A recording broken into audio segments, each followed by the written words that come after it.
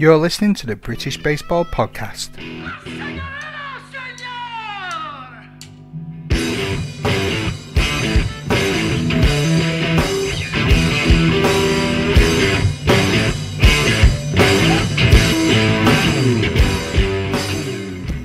Hello, baseball family. Matthew here again with a episode of the British Baseball Podcast. It's been a while, but now we are back, and I'm really happy to have alongside me Rose Bhanji from all things British baseball. You've seen her for the London Mets and also from the women's senior national team. Rose, how are you? I'm great, Matt. How are you? I am very good. Thank you very much. I'm really excited to have this conversation. We've been chatting for a while about getting something started, and now the perfect time has come along. It's a lovely Friday morning. The rain is wet. The garden is muddy outside here in Manchester, and there's no better time to talk than right now. So, Rose, let's get into it. Let's start off with a bit about yourself, about your home and family life, and how you got into baseball. When people ask me how I got into baseball, I think what they want to hear is my mum's American, which she is. So my mum's from California and was born in Fresno, raised in Santa Cruz. My dad's British. He grew up on Chetwynd Road, so he's super local. So people always think, oh, okay, so your mum got you into it. But it's not really that simple. My little brother and my mum get really into sitcoms, and they watch like every season. They'll go through like ER, Seinfeld, and Cheers, right? And one of the main characters of Cheers is an ex-pro baseball player. And I think somewhere along the line, my little brother was like, I want to do that. My mum had heard there's baseball at Finsbury Park. We live around the corner from Finsbury Park. And so then he started playing, and I'm historically, I just did ballet. I was a ballet dancer since I was 3. And that's all I was really interested in. A little bit of netball, but mostly ballet and gymnastics. So he'd be playing his games, and I would be watching and doing handstands and cartwheels and having a lovely old time. And then I think at a certain point, I must have realized I could be doing it and maybe it would be fun. So I just gave it a go the next season, and I was in at least one age group above him. So it was definitely a different experience, because watching him do his like minors or majors or something it was very friendly and everyone was little. And then I got thrown in with these teenagers basically, and they were friendly and they were nice, but it was definitely a different kettle of fish that I had got myself into, thrown in at the deep end. And I had to kind of learn really fast. I don't think I did learn very fast, but I learned a lot. And yeah, so that's how it started. And then I just kept going. That's amazing. How do you think your background in dance helped you in baseball? Do you think there are any benefits? I'm just thinking now, if there's any young women listening to this and think, well, I dance and I'd like to play baseball. Do you think there's any transferable skills? Does your dance background help you at all playing? I definitely think it did kind of, in many ways, it gave me a head start, as opposed to having done, like, if I had done nothing, then dance is better than nothing. But I do remember feeling like the boys on my team seemed to speak this secret language that I didn't know about, from having played football and basketball and everything that they seemed to have been doing, and learning the ways of moving that I had no clue about. And I remember being very aware of that and feeling like I was left out. But then at the same time, my flexibility has always been better than the guys on my team. Balance is another one that I think has been really good. And I actually do remember at some point, maybe I was about 13, 14, someone said that when I bent to get the ball, to field the ball, I looked like I was doing a plie. I was like, yeah, that makes sense, because that's how I was taught to bend. So yeah, it made sense to me, but I don't think I do that anymore. But I do think, I mean, ballet is one of those things that really gets into you. And I did a lot of dance for a long time and kept it going. Even after I quit ballet, I continued contemporary and modern. And we competed at school. I was really proud of that. I think it was really useful. I think it really helps you learn how to move. But then, okay, this is one thing I did find really interesting, is because I think as a dancer, you sort of start from the outside in, and you say, well, this is what the move looks like. This is what my teacher's doing. I'm going to try and look like her, look like make my body make the shapes that she's making. So that's how I approached baseball. I was like, I'm going to make the shapes that these people are making with my body, and then I'll be good at baseball. And then eventually I realized that it's not really about what you look like when you do it. It's a lot more about where the ball goes when you throw it, or how efficiently you can field it, or how well you can hit it, which was really like kind of a game changer for me, because I thought it was about how it looked, and then here's this game that says doesn't matter how you look when you do it, it's about how you do it. And that's a big shift, and I think I found that really empowering, because suddenly it didn't really matter. And it was about this external thing, so it wasn't me, it's the ball. Yeah. Which I thought was really cool. Were you? I hate this question, Yeah. and I apologize for it. But Ask were you it. were you the only female on the team when you joined the Mets? And how difficult was it for you to fit in, or was it really welcoming straight off the bat? I was not the only woman on the Mets when I started, which I think is a big deal. At the time, I was like, yeah, of course, there's two other girls on the team. That makes sense. I think, I don't know, someone might tell me I'm wrong, but to my recollection, I think I started and Ella Henson was on the team, and a girl called Fran. I think I was seniors age and they were juniors age. But they were there, they were around. Whether or not we were on the same roster for long, I don't know fully. But we were, yeah, I could see them. They were visible and they were there. And I wasn't the only one. And I think that must have made a difference. I think I did, though I really struggled being the only girl for a long time. And it's a hard time to be, full stop, when you're 15, 16, 17. It's awful. No one likes being that age. And being that age and being the only girl, the boys were going through their teenage years, I was going through my teenage years, and we just couldn't meet in the middle. There was very little like common ground. And I definitely did make some great friendships, and I'm still close with some of those boys that were on my team. But for the most part, I was like just wallowing in anxiety and stress and feeling like I'm terrible at this sport and everyone knows I'm bad, and I'm, playing right field and hitting ninth, and it's hard because I was terrible. I was truly, truly, truly, truly, truly, truly, truly terrible. But I still did it. And it was fun. So what kept you going then? I don't even know. I think that I've always really liked repetitions, and I've always really liked seeing something get better. And I think one difference between ballet and baseball is that you can see more tangibly the difference when you improve. Because in ballet, I wouldn't even look at myself. The room is lined with mirrors, but I wouldn't look. But in baseball, you have to look. You if you throw the ball and aren't looking where it's going, you probably haven't thrown it very well. So you can see all this feedback, you can hear the feedback from when you do something, and I think that's kind of addictive. Is like, oh, I did that better. And newbie games with baseball are so real. The amount you progress in the first year, 2 years of playing baseball, you're never gonna get that much better in that amount of time ever again. Like after that, it's gonna be slower and it's gonna be small things. So I think those first 2 years, that's when you get hooked. You're like, oh, this is amazing. And look how quickly I can get really good at it. And yeah, so I think that's it. And then also it's a really complicated game.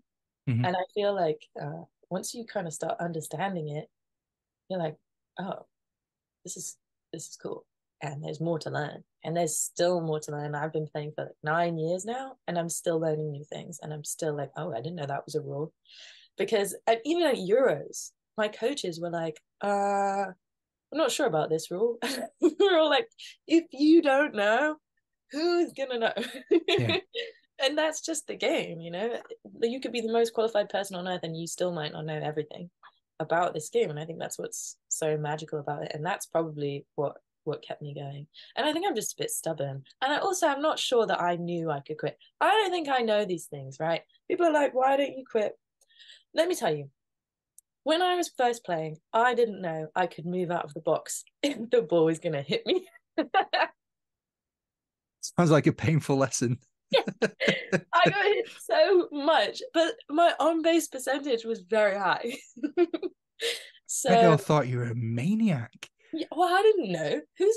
I didn't know that you could move out the way. So I would just stand there. And I think I made the pitchers nervous because I was a girl and I was definitely not going to be able to hit the ball. So they just kept hitting me and I kept going on base. And I'm not slow. So, you know, it worked out. But yeah, I mean, I think sometimes it's a good thing to not know you can move out the way. Brilliant. That's absolutely brilliant. So, You mentioned then about the Euros as well. yeah. Can you tell us about the lead up to the Euros, like how you got selected, the selection process, and then being part of that group that went over to Montpellier? First of all, the team was announced, and that was so exciting. And I think that we just had a team call, and Drew said, I don't think any of us really knew this could be a thing until it was a thing. Something like that. I mean, don't quote me, but I didn't think it could be a thing until it was a thing. I was like, why would we have a women's baseball team? Because there's no women playing baseball. Either it's just like me and Laura and Ella and Fran, and that was it, you know, for a long time. And then, obviously, you see women in the club and we're all just kind of playing. So I actually had misunderstood the rules for selection for the GB women's team after it was announced. And I think within a week, maybe, of it being announced, I was like, okay, so clearly I need to play for a women's team in my club. So I was like, we need to start a women's team at the Mets. And that was Mayhem, just because I had misunderstood the rules. And anyway, that was brilliant. And I love Mayhem. I'm so proud of everything that we've made there. Okay. I'm getting off track. So GB, it's testing days and open tryouts and practices where you're kind of being watched, being a little statted. I think there was 2 rounds of official tryouts, and there was an extended roster, and then there was a final travel roster, and then off we went. Happy days. But since you touched on it, how do you want to know about the creation of Mayhem? As I said, I thought you needed to be on a women's team to play on GB Women, which looking back makes no sense because there's no way that every woman baseball player in the country can manage to be in the league or in a league. That was a bit of a silly move on my part. But I thought we needed one. And I was like, well, okay, then let's make one. And I'm not going to lie, before that, it didn't even occur to me that we would want one, that the club would benefit from a women's team, because I don't have a personal need for it, if you get what I mean. I'm happy to play on mixed teams, and I've done it for so long that it's like not awful. And obviously there's issues, but it's not to the point where I feel like I need to play away from men. But I've since co-creating Mayhem with Amanda Taylor, I've realized that there's so many more reasons that you might not want to play with men, or that someone might just want to play with women. And I think really creating it was this magical thing, because it almost becomes like not about the baseball, it's just about seeing each other in one place. And it's less so now that we sort of have 2 teams in one place and they play a game, because in the first year every team would come to one place and you would just see so many women. And I think it was like kind of, I don't know, I don't want to say transcendent, but it was pretty transcendent. It was like an amazing thing to look around and see that there's so many people, and just like, I don't know, it's like a monkey brain thing. If you don't see it, you don't really think that it's real. And just, seeing each other and talking to each other and teaching each other the way we can play the game that isn't like toxic bullshit is just fantastic, because it is a different game. We are different. Women are not small men, and we bring something different to the game. And whether it's just a sense of fun that's a little different to the men's game, whether it's different decisions being made in the game, I'm sure there's like infinite different small changes that you could possibly trace. Just people are people. You've met one person, So that was the creation of Mayhem. And I think the women's league is it's been a pretty magical thing, and helping these players look around and feel less alone. And I'm really proud.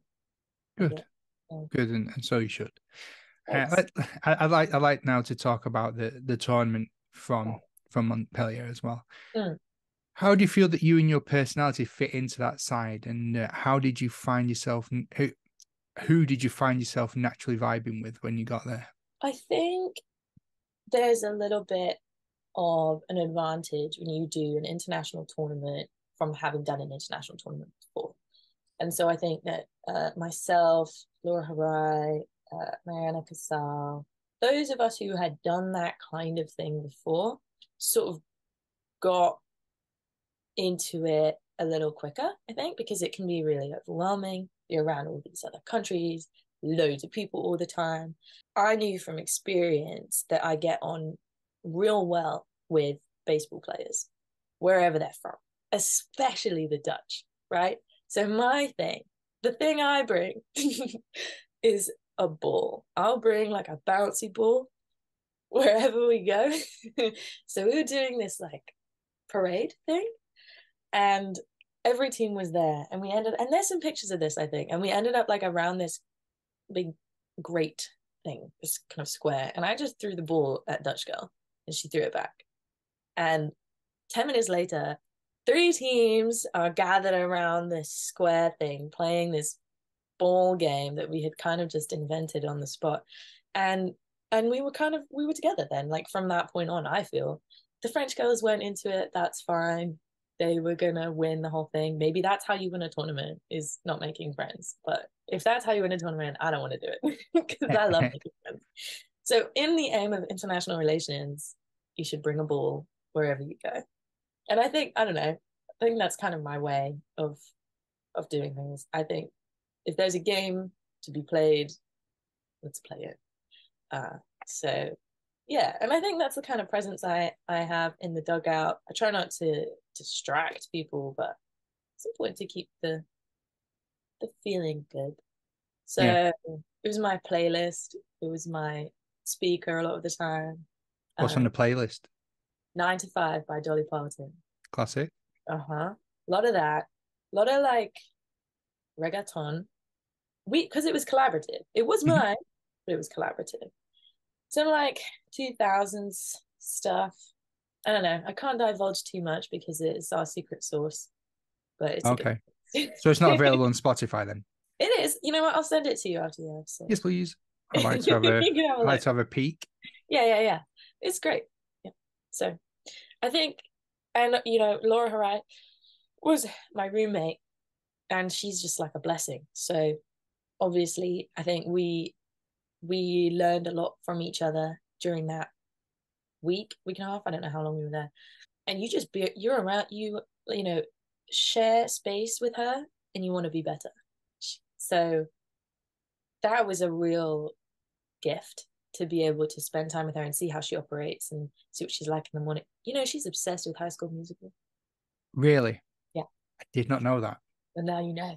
I do. Every morning, if I wanted to get her out of bed, if I was like, Laura, we need to go, we need to move, I would just play some High School Musical, and she'd be up, she'd be singing, she'd be dancing, and off we go. So I think, yeah, that's I love learning those kinds of things about your teammates. And you might only get to that point after knowing someone for like 10 years. And I've known Laura for a long time now, and I didn't know that High School Musical thing until last year. But it's, yeah, those pieces of information like that about people are just such gifts, because then you know how to love them better, right? So it just makes me so happy. I want to know something like that about everyone on the team. Okay, I'm gonna write this down. Do it. Okay. I think that's probably one of my favorite answers to any question Really? I've ever had. Yeah, because your face then when you're just talking about those moments, and that's what I like about this, is finding those personal moments. You can tell that you had something really, really good there. Now, I only had the pleasure of I've had the pleasure of interviewing Laura, and then she moved to Manchester briefly, and she came out to Manchester training a few times, and I played catch with Laura, and that was one of my favorite bits. And like you said, then I learned a lot about myself and what I needed to improve on, because she was like putting it all out there. I was like, I need to have that intensity when I train. Yes, exactly. If I want to get better, I need to take training seriously. Yeah, I wish I'd known about High School Musical before then. I missed opportunity. Now you know. yeah, she's just very deliberate with what she does, and she doesn't half-ass things. She's No, doing not it, at all. doing it, and I think it's a really good thing to see, because once you've seen that once, you aren't going to go back to half-assing anything ever again. Because you've seen it, and now in the back of your mind there's a Laura Harris somewhere working harder than you. And if you want to be good, then you're going to need to be better than her. Yeah. Or at least half as good. She's a benchmark to measure yourself against. Well, not in height, because I'm Absolutely. 6'3" and she's like Not quite, 5 foot. I'd win that one. Yeah. Sorry, Laura. Let's get back on track. So, So they sound some absolutely amazing memories yeah. from the tournament. What you got? Any other favorite bits? And also, what were some of the worst bits? Losing. Losing is not fun. I think that those losses really taught us a lot about what we need to be now. And I also think that once you've experienced a loss like that on the international stage, you never want to feel that feeling again. And that's a real great motivator. Yeah. We're using that for sure. I mean, we don't we don't dwell on it. But we all know no one wants to feel like that again. No one wants to lose like that again. So yeah, we're fighting. I think in terms of best moments, I mean, I think before one of the games, we were all in this changing room, and I think part of the vibe there was that we were in a changing room. I don't know if you know this, but there are no changing rooms. Of course, there are no changing rooms. Changing rooms are like, that was like gold, and it had our name on it. It had our little flag on the door, and that was really cool. Anyway, so we were in the changing room, and we were blasting 9 to 5, and it was concrete, so there was this crazy echo going on, and we were just singing and dancing, and we were just all together in this moment and ready to go play a game. And I don't even remember what game it was. I don't remember if we won or if we lost, but I remember that. And I remember feeling like this is something really special that we've got. And I'm going to remember this moment. And we were we were a team. Sometimes it takes a while to become a team. Sometimes it takes until you are there on the ground, and then you're a team. And it's never easy. It's never simple. So, but that was easy, and that was simple. Fantastic. Speaking of teams, we've touched briefly on the Mayhem as well. Mm. Now, on the 24th of June, you shared a post on social media with a conversation that took place between two young female athletes, and one of them being a young lady on the under 12s, and the other being a young woman that's playing in T-ball. Yeah. About how they're the only girls in the team.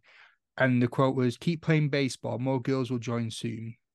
And even if you don't, you're better than the boys," which I thought was brilliant. Yeah. How did this conversation affect you, and what made you want to share it?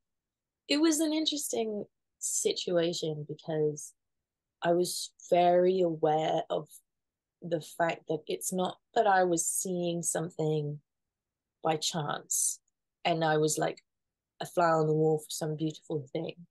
It was because I was there and had been talking to the younger girl, and then the older girl came in. And I had this moment of, there's 3 people in this room right now, and they're all girls, and they're all baseball players, and they all know this feeling of wanting to quit and wanting to stop and wanting to just be done with those feelings of not being part of it and not being wanted and not belonging there. And so when I heard this from the little one, she was like, boys are mean to me, and they say I'm really small, and they say I look like I'm 3 years old. She obviously doesn't look like she's 3 years old. And I was like, what? What am I doing it for if she's still feeling that way? And that was actually really hard to hear.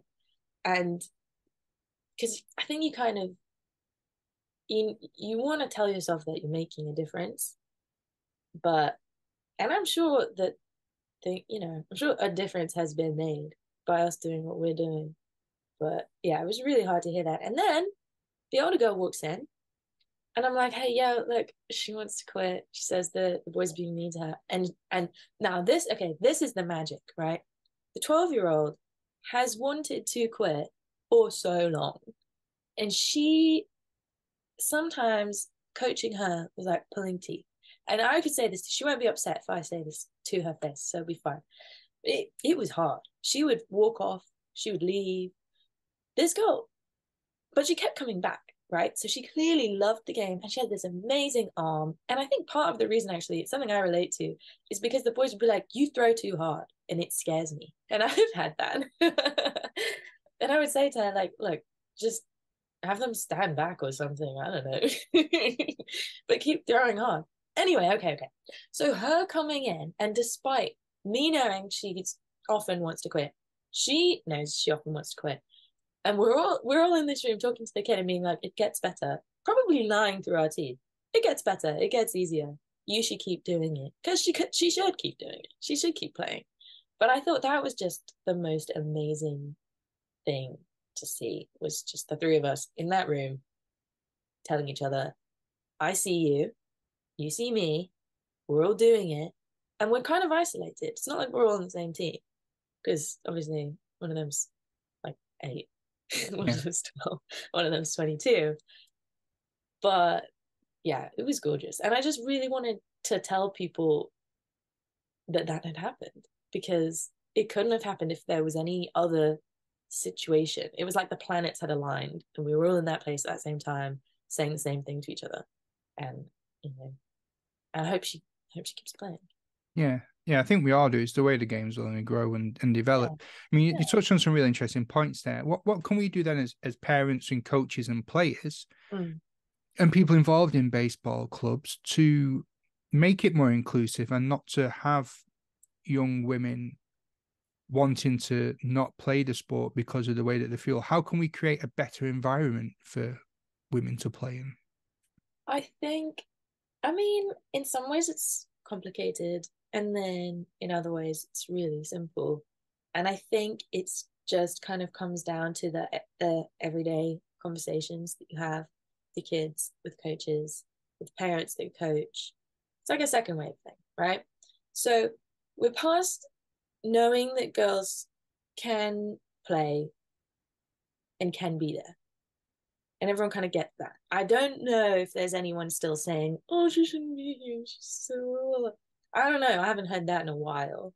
Maybe I'm being optimistic. But I think where we're at now is this sense that it's a male space that women are being allowed into. And so sometimes maybe, I mean, you might hear a parent say, oh, you've got to let her in, you've got to let her play, you've got to include her. But I think even in that phrasing, there's this implication that it belongs to the boys, it's theirs, and they're inviting other people in. You know, there's an alien in the house, and you should give them a cup of tea. I think that is something that we should tackle next. And I think we can do that by just changing the way we talk about it. So if I had a son and he was playing on a team with a girl, I don't think I would say, oh, make sure you feel her, make sure you include her, make sure you make sure she feels included. I mean, I might, because I would want him to. But what would happen if we said, isn't it great that there's a girl on your team? Or, aren't we lucky? Aren't we lucky because she's got such a great arm? Aren't we lucky that she can hit the ball so far? Or, things like that. And I think that changing that will take some time, but it isn't a boys' game. It's just a game. Yeah. So I think the more we treat it like, of course women are here, of course they're playing. I think also baseball is quite uniquely tooled to being a mixed sport. People will get mad at me for this, but there's a massive range of body types in the MLB, and that's the top, top, top. Like Altuve and Judge are not built the same, you No. know? So I think you'd have to be a real nincompoop to say that women are all too small, too weak, too slow to play baseball. I think that's stupid, and I think it's lazy. Why not? Indeed. Do you think it's going to take something like the creation of a women's division in Major League Baseball, or like with football clubs over here where they have women's teams? Do you think they need women's teams associated with MLB clubs to maybe break that barrier, or do you think it should be women should be in the mix as well, have it co-ed like you were saying before? It's a difficult thing to speak on because it's quite a contentious issue. But in my opinion, I think it should be mixed from the ground up. I haven't seen evidence that it shouldn't be. And I think until I see that, then I'll be team mixed. I think that for me, you'd have to really see a massive, massive difference in the women's game or the way that women play and the way men play to warrant a separate league. Aside from the fact that women are undercoached, underfunded, undersupported, obviously the women players in this country are on average worse than the men players in this country. That's just true.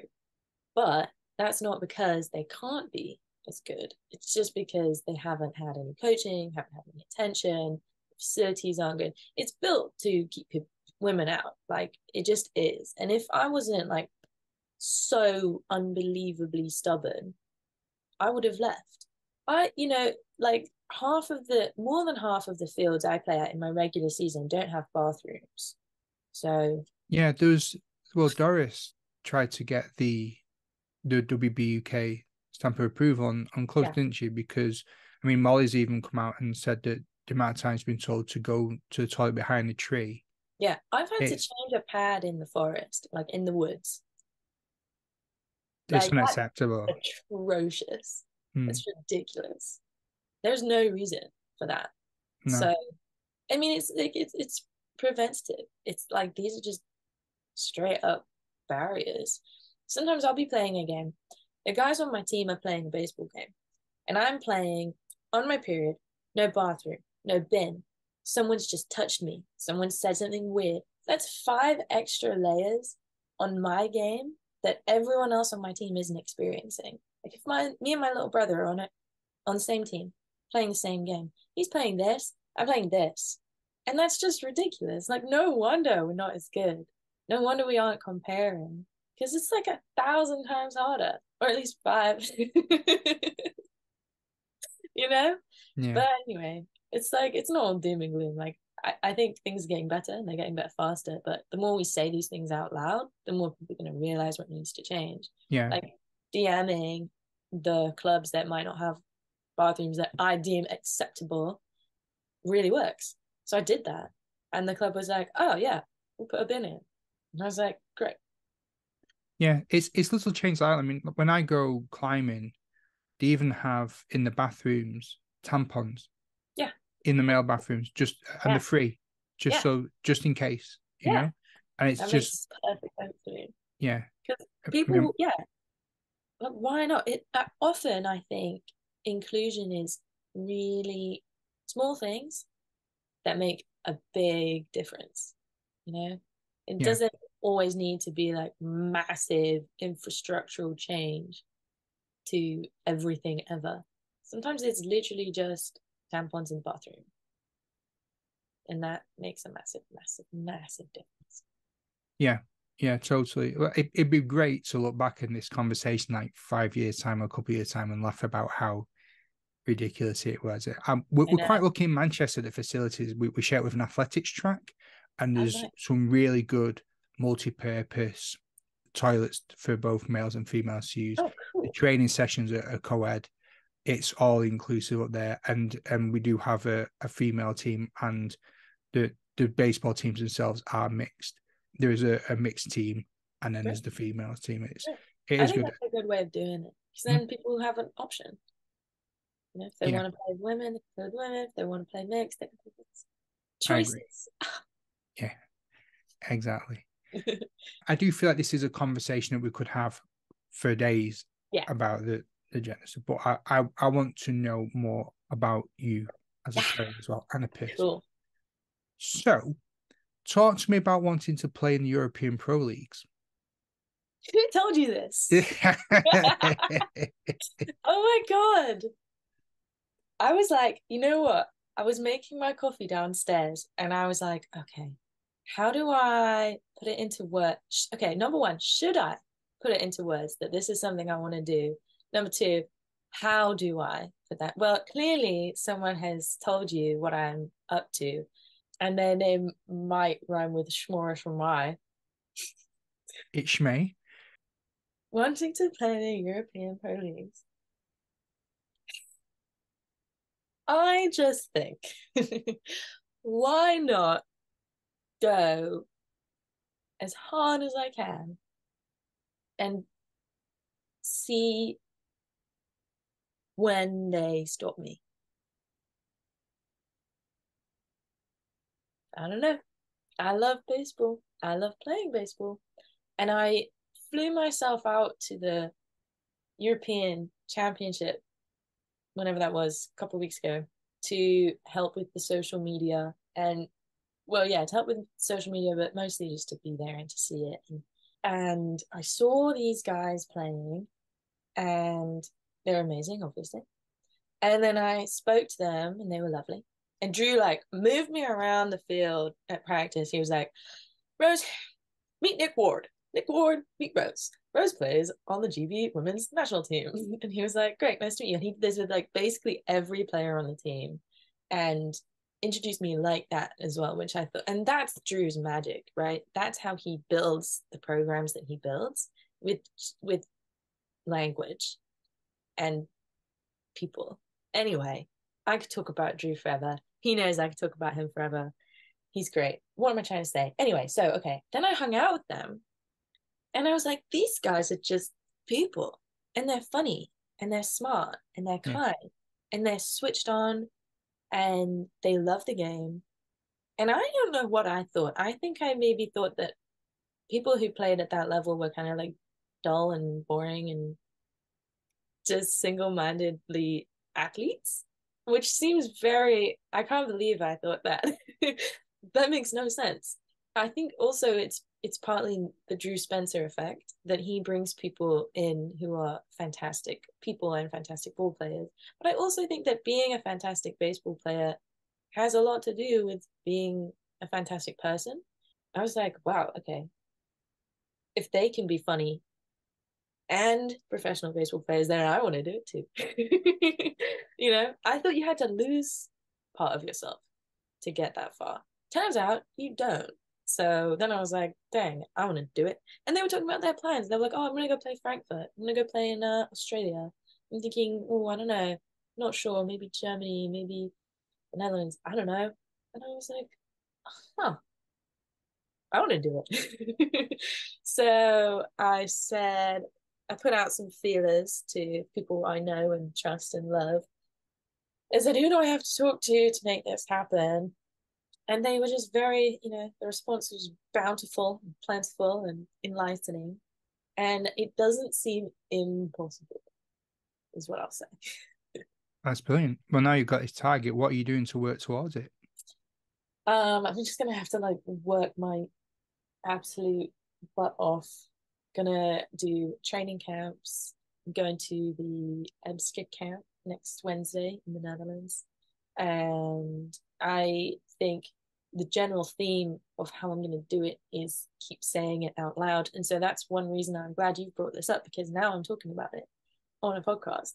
So I think me and Laura have been saying to each other, like, if we don't say these things out loud, no one's going to know that we want to. No one's going to know how to help if you don't even tell them what you're trying to do, much less ask. If I just, you know, just saying it though is big. And then you can ask people for help and then they can help you. And I think that's another gift that you can give to people, is tell them how they can support you. And they want to. People want to help, especially in British baseball, I think, because everyone knows each other and they love each other. A lot of the people I know in GB have known me since I was 13. That's a long time. And they've seen me grow up and they know what kind of person I am. So I think then if you ask for help, they mean it. You know, they're not going to be like, oh, I don't know, I'll think about it and never get back to you.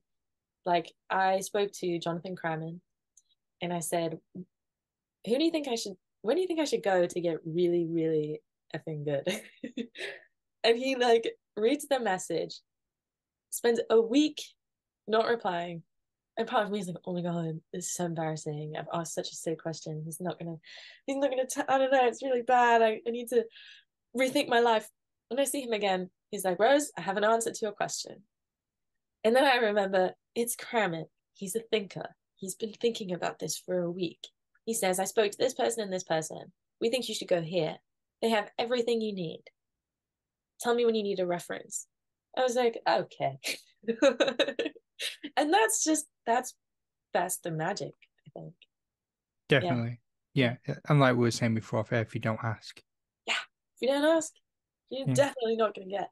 No. But it's really good that the community, and it's one of the things that I love about the community as well, is that everyone is supportive of each other. But rivalries aside, people don't want to see others do wrong because people want the best of British baseball and to support it. And it could be like we were touching on before with the women playing. Like, I was fortunate enough to have a plethora of players that I could watch and look up to in any sport.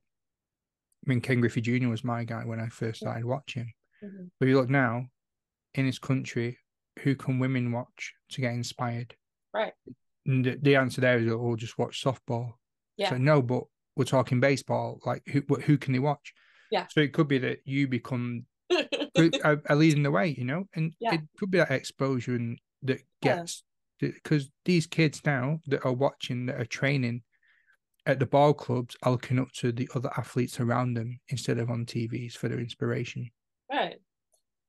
Yeah, I think as it stands, we have a bit of a drought of women to look up to ourselves. And this is something that we've been talking about, is just be it, you know, just be it. And that's so scary because you want to see someone else do it so that you know it can be done. So we're in this position of, I think, almost having to kind of take the ego out and just be like, I need to do the thing so that I know it can be done. And that's kind of wild, to be it and look at it, if you get what I mean. Because at the moment we've got Kelsey Whitmore, and that's it, I think. As far as I know, we've just got Kelsey Whitmore playing pro ball in the US.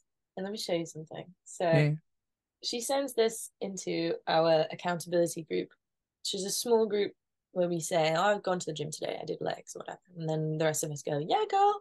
It's great. I love it so much. This, I don't know if you can read it. This says, I saw Kelsey Whitmore doing explosive eccentric squats, so I did eccentric explosive squats. That's literally the perfect example of what we're doing. We just look at her, we're like, okay, dope. So I can do it too. And I think, but like, that's one woman. And those of us who may or may not be trying to play semi-pro, pro, we have to kind of just put that need aside to have someone to look up to and just do it anyway. Which is crazy, but you know, why not? And I was thinking, why not just, even if it doesn't happen, I want to see how far I get, and then I'll know where it is, where the end is, so that I can kick it down for the next goal, you know? Yeah. Because you're not going to know. Like, how are you going to know where the end of the line is if you're not looking for it? Exactly. You just got to keep pushing. Like, one of my favorite phrases was like, aim for the stars. Yeah. And missing is better than aiming at the floor and hitting it. Yeah. Because if you don't go straight up, you're going to get there or thereabouts. It's better than being definitely where you are. Definitely. And like, there's no, I was realizing that you kind of emerge into adulthood and everyone's like, well, what do you want to do? And baseball, I guess. You know, and I think, kind of have this freedom, which I love. People find really scary, and I can see it being paralyzing, but I also think it's a real freedom to just be inventive And what a brilliant opportunity to invent something. And I think Drew was also saying this. He was saying that the other teams in the GB program aren't ever going to be able to move the needle as much as this GB women's program is, because of where we're at in the journey of things. I think as hard as it is and as challenging as it is, I think taking a big picture view, like, this is historic. The things we're doing are big. Yeah. And it feels like silly, it feels like every day throwing a weighted ball at the wall, or every day going to do BP in the park and dealing with the weird guys that come to. A 45-year-old man came and asked me for my number this week while I was doing BP. So like, I can't go to the park. It's 5 minutes from my house, less than 5 minutes from my house. I can't go there, stand in the cricket cage, hit the ball like I need to do to get really effing good without being creeped on. It's these little things that happen, and you just kind of have to get through it so that Yeah, but might you not shouldn't happen. have to get through. I Oh, mean, I that's know. like Oh, I'm another so aware. podcast altogether about society, and that's why It's me and my wife are ridiculous. trying to raise our lad to be better Nice. than that. Yeah. And it's going to be hard because you're at school in Salford, but it's like you leading the way there, like trying not to get him to copy behaviors and lead the way. Yeah, definitely. Let his friends copy him in a positive way. Definitely. Yeah, be the change. Yeah, and giving him the courage and confidence to challenge things that it doesn't think are right and behaviors that it doesn't feel trivial. Yeah, that's can't be good, especially just, like you said, you just want to get out there, you just doing your own thing, and you're just getting harassed by dirty old men.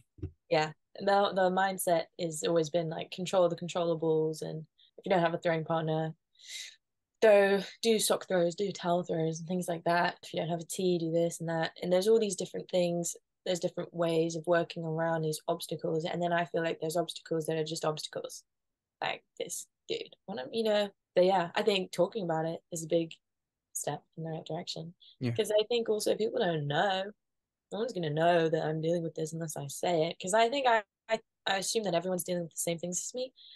But if I said to Nick Ward, right, so when's the last time some weird old man came up to you at BP and asked for your number? He would be like, Rose, never. I think remembering that, as normal as it feels to me, it's enraging, but it feels normal.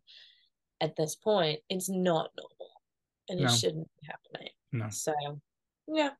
What a shame. Well, we're not going to end the conversation on that note, not a chance. But again, I do think it's something that needs to be explored further. Yeah. So something that's been mentioned is your passion. I think anyone that's listened to this conversation so far will see that coming through. So your passion stands out to others when they think of you. What drives and motivates you, and what are you passionate about away from baseball? Well, that's really sweet. Very happy to hear that that's how I come across to people. Well, I did the High Performance Academy with Liam Carroll and Will Linton a few years ago now, but I did that for years. And one thing that they said many times was to fall in love with the repetitions. And I think that really shifted things for me and helped me get into the minutia of getting really good. Because if you don't like fielding short hops, you will not go anywhere. If you don't like throwing the ball against the wall 100 times, or if you can't see any kind of beauty in that, then you probably won't have that much fun, and it'll be a grind, like a miserable grind. And I think that learning how to take those kind of boring, repetitive things and make them into something else, I think that's a real task, and that can translate into anything in life. And it's really taught me, I think, to zoom in and say, well, I know I have to do this 100 times, but I don't have to do it with my eyes closed. I don't have to do it with my brain shut off. I can do it being present, and I can be aware, and I can be mindful. Mindful reps are so much more valuable than just doing the thing for the sake of doing the thing, to like tick it off and say, oh, I did it, coach, did my reps. Because there's doing the reps and then there's doing the reps. I honestly think that that's been a big game changer for me, just in general life. It's learning to zoom in and find something to learn from, or something beautiful, or something that I can then communicate to other people within that. And I think that also translates into the other things I'm passionate about. And as I said to you at the start of this, that I'm really into theatre and film and art and kind of creative media. And I just think that there are so many ways of telling stories that we're just kind of blessed with it, and there's so much more to be done. There's more than just films and just theater and just paintings. And I think that the future of art is blending it all together. So I'm in this position of, I felt like it was kind of there was two halves of me, right? Like this artist and then the baseball player. And then I'm slowly realizing that it can be one thing, right? And you can't really be yourself until you marry these different dissonant parts. And how sick would it be if I started making films about baseball players, or about women baseball players, or interviewing people on what they're up to, and like recording these stories. And I think what Andy Brown, the painter, does amazingly is that he paints live, and I've seen him do it. He stands there and he watches the practice, and he's done a painting, and that's live art. And it's live art, even though you end up with a still painting. It's not still, look at they're not, anyway, you know what I'm trying to say. So I think that's what's really, really, really, really exciting to me about being alive right now, being who I am right now, and in the place that I'm in right now, is that there's so much potential for telling these stories and telling them in a way that hasn't been done before, and also doing things that haven't been done before. So how could you not be passionate about that? Exactly. It's just the coolest thing ever to be alive right now. You should do a podcast. I should do a podcast. All the things you talked about. All right. Maybe I will. There you go. Well, Would you be on my podcast? Would I be on it? No. Yeah. I'm boring. No, you're not. That's why I ask the question. I want to know what it's like to do a baseball podcast. What it's like to do a baseball podcast? Yeah. Well, it's fascinating. I get to meet all sorts of different and interesting people from all different walks of life and backgrounds. Yeah. My social group got a lot bigger than I thought it ever would do at the age of 40. I thought that I was at a point in my life where I just had like 8 mates that I was close to. Yeah. And then this community just opened its arms, and people give me contacts and other people to interview and point me in direction. And, and next thing you know, I'm talking to Hall of Famers and national team managers and people that I have no right talking to because I've been involved in the game for 12 minutes instead of people that are out there doing it. But the podcast is very time consuming. It takes up a lot of time. Like, we're lucky that we're doing this on a Friday afternoon, but usually these would be done between the hours of 8 o'clock and 10 o'clock at night when my son's asleep and his bedroom is like there. So I'm not normally this animated. One of the things I got in a feedback thing was like, need to be more excited when you're talking. It's like, I am excited, don't get me wrong, but I've got to be really quiet because I don't want to wake up even like 3, 4, 5 and 6 year old. He needs his sleep. Yeah. And then, I've got to edit, publish it, master it, get it out there into the world. That can take time. That's using my dinners, or again, after done the interview. So that can take me the full 2 hours. Right. And, it is very time consuming, but it's brilliant. Yeah. I've needed to take the time off to sort of refresh and get my, because I had doubts. Get the mojo back. Yeah. Like, I didn't know whether or not I was the right person to be doing this. Oh. Because I'm convinced there's other people better at doing this than me. And the guests will always no, they're not. Unfortunately, it's me. But I always have that down in the back of my mind that my guests deserve better. Or like, if you listen to someone like Backflipping Nerds or Birds with Balls and stuff, like people, and they're doing it properly, Jason and John up in Scotland, I listen to their interviews and it inspires me to do stuff. I'm like, that's how you interview somebody. And then it's me going, and what's your favorite tree? And I have a favorite tree. You want to know about it? Yeah, tell me. I really like ginkgos. I love trees. This is great. See, if you did ask people what their favorite tree was, I'm sure they would have something to say. I love ginkgos. They're also called a maidenhair tree, and they're one of the oldest surviving species of plant on Earth, and dinosaurs ate them. And there's like 6 of them around the corner. Isn't that wild? That's amazing. Come for the Yeah, baseball, stay for the tree chat. That's what it's all exactly. about. Put that in the tagline. Everyone's Yeah. gonna love Oh yeah. Yeah. That's it. that's going to be my little segment for the Yeah, teaser tree trailer. talk. Tree talk. Doodly-doo. Yeah. Trees with Rose. Yeah, I want a jingle. Oh, jingles. I want a jingle, Matt. Right, I'll see what I can do. I had a great one from Corey. We're talking about baseball and theatre. Corey English, who plays Doc Brown in Back to the Future, the musical, Yes. part of the Hearts baseball. He recorded me an intro as Doc Brown, and I couldn't get it off my phone, and I was devastated because it is so good, and I can't get it out there into the universe without it sounding crap off my device. That is actually crushing. All right, yeah. But yeah, that's it. But if you are going to do a podcast, and I would urge anyone out there that's listening or not listening, do your own thing. Do one for your club. Do one for your team. Do one for whatever you're passionate about. I mean, if I wasn't doing this, I'd probably be doing it about tabletop gaming or something that I'm interested in because it fuels my creativity and my thinking, and I enjoy it, and I do like the people it's introduced me to and the Yeah, doors that it's opened. I mean, yeah, it's not MLB that lights my fire. It's not the Japanese league that it's yeah, British baseball. It's grassrootsness, yeah. grassrootsness, I get it. right?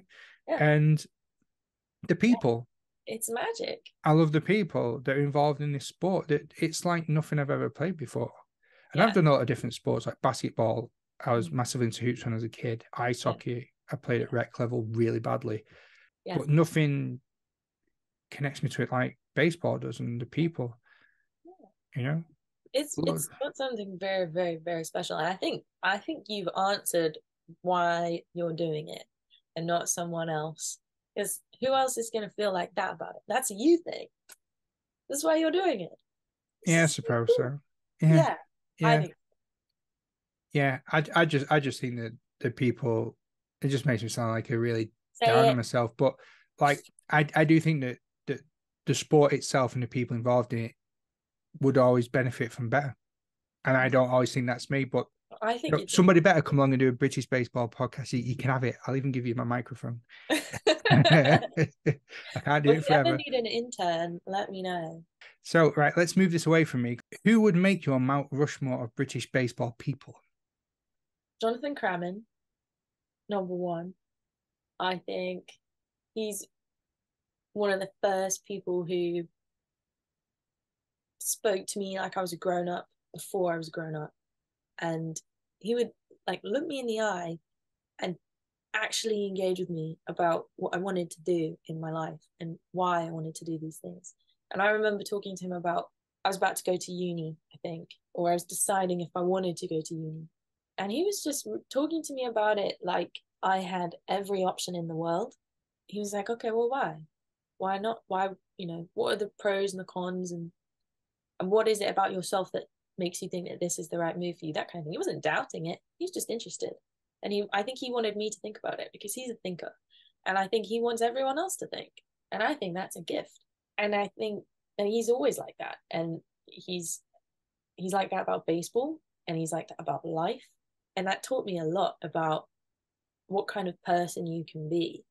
It's people like him, people like the boys I saw, I guess they're men, the players I saw at Euros that make you realize that there's not one way of being and you can make it your own and you can bring your whole self into it. You don't have to like carve off the pieces that you think don't fit because whatever like whoever you are, there's gonna be a use for it.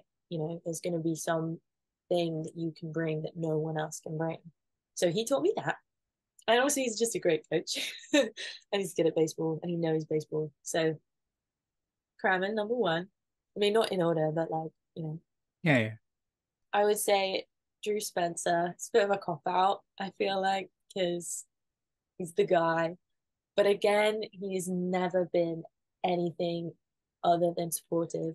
He's oftentimes he's dreaming bigger than I am, which is crazy. And it's such a blessing to have someone like that who's just all guns blazing for success, for your success, and for big women's game. And he sees this massive picture that I can only kind of see a corner of, and he's got this whole tapestry, and I'm here like weaving a tiny little thread, but I know that he's got a plan. And even if he doesn't have a plan, he makes it seem like he's got a plan, and that's good enough, you know.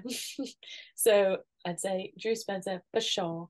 Laura Harai, she's gonna get mad at me if I say her, but I have to say her because she just makes me want to be better in every possible way. And it's just such a pleasure to know her. I mean, she's brilliant, and everything she touches turns to gold, and everyone she meets is just kind of blown away by who she is and how she is and how she does it. And I think that everyone could use a bit more Laura in their life. Number 4. And there's so many people that have taught me so much about the game. I would say Liam Carroll, and he's off with the what, Red Sox? Salem Red Sox. Yeah, and good for him. Yeah. And that man is so difficult and picky and such a harsh taskmaster. And I was training under him when I was too young to want to work that hard, but he made me work that hard. And I hated it, but I loved it. And there's things that he said to me, and they'll never leave my head because he coaches so like succinctly. He says it in the way. And not every coach works for every player, but that man works. For me, he works. And there's things he said about playing infield, and like sometimes it will be the most obvious stuff. Like he said, great infielders make plays. But he'll say it in the moment and in the way that makes it sound like the most monumental thing you've ever had in your life. You're like, oh my God, you're right. And that's just how he is, because he's so smart, just like Kevin. He's just like a genius, and he knows so much, and somehow he knows the right thing to say at the right moment. And he said, fall in love with the repetitions, fall in love with tiny bits of the game. And I think that if any one piece of advice has helped me to get as far as I've gotten so far, it's that. Because I think if I hadn't been told that, if I hadn't had that in the back of my mind all this time, I'd have been like, this sucks. This is boring. I don't understand how I have to do so much off the field to even step on the field with the tiniest bit of confidence. It makes no sense. But it does make sense. And that's the beauty of it. And it's kind of crazy because it's just a game, but it's really cool to get really good at something because you love it and you think it's beautiful and you think it's worth it. So thanks, Liam Carroll. And that's my baseball Rushmore. Brilliant. And to the untrained ear, that might sound like you had loads of time to prepare that as well, but you only found out the question this morning. I did. Yeah. And last one from me. If you had one wish for British baseball, what would it be? I think bathrooms is a cop-out, so I won't say that. One wish for British baseball. I think we need to have more fun. I think we need to have more fun, and I think we need to take it a little easy and be kind and have more socials. And I want to have socials with other sports. I think that because we're such a small sport, we get into this kind of mindset of being the only people on the planet. And it's not true. People are running sports clubs all over the place. And I think if we only ever learn from each other, that's such a small pool of information and of character and culture. And there's other sports that maybe they have a really great team culture and we're not learning from them. So I think we need more like inter-sport like partnerships. Maybe there's an American football team around the corner that you need to, that we could reach out to, or a football team, or I don't know, basketball, things like that. I think that would really help us. I think nothing bad has ever come from making connections. So that's my wish. It's funny you should say that, because at the end of last season, the Manchester Crows flag football team came to our baseball training session. And what they do at the end of each season, as a group, they like to go to different sports clubs and try out different sports. Oh. So they've done like volleyball. I think they said they've done volleyball, and field hockey, I think. Mm. And then he came across baseball. Wow. And it wasn't after chatting with them, and being an NFL fan as well, I went down to one of their training sessions. Yeah. And then when ours had finished, I was there pretty much throughout winter. I went to like 6 or 7 flag football training sessions, and I've stayed in touch with them, and I've been to some of the tournaments, and they have, do you know what, it's not even enough. It was in Manchester, they had the playoffs, and they had teams from London, Scotland.